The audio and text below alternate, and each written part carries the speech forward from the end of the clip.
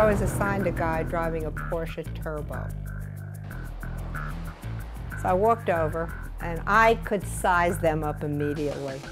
And I just decided to walk around his car, look in, and I'm just waiting for him to say something. I'm looking at the tires and so on and so forth. And this guy comes over and he says, "Can I help you, honey?"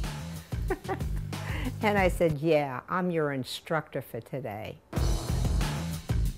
Miriam Schottland is not your typical 74-year-old driver. She has been the chief instructor of 4 DC area driving clubs and is the head of her own company called DriveLab. I'd like a red flag exercise.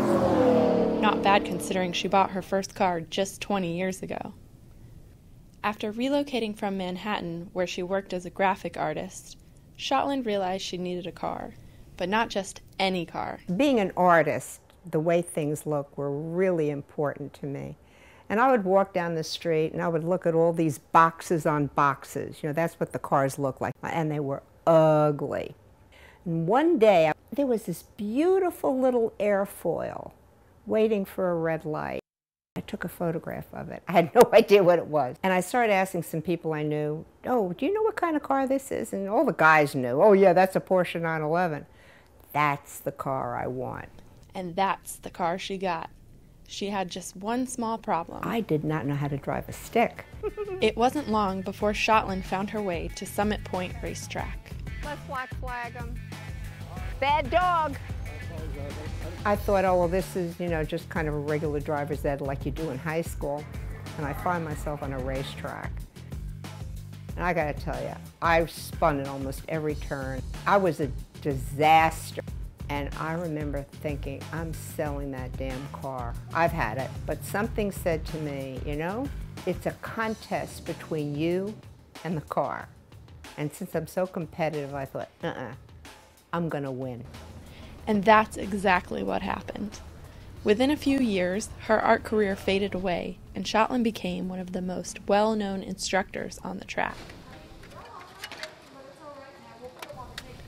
These days, with her company DriveLab, she's spending more time in the classroom, teaching students of all ages and driving backgrounds a new form of driver safety. And all of a sudden, this idiot who's thinking about 10 million other things think Isaac Newton's going to move his car, and Isaac is saying, according to my formula, fast equals mass times acceleration, this is going to hurt.